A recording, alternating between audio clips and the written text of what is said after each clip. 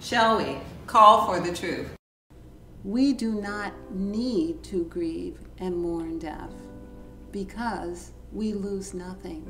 We gain the advantage of others in our favor from the other side. We gain the advantage of being able to still be in communication, to still be in the experience of love and support from those who have exited our immediate environment. The connection is still there if we keep it there. If we feel loss and suffering, we most certainly will get what we feel and what we expect. So expect evolution, expect support, expect that you can still love, expect that you can still communicate.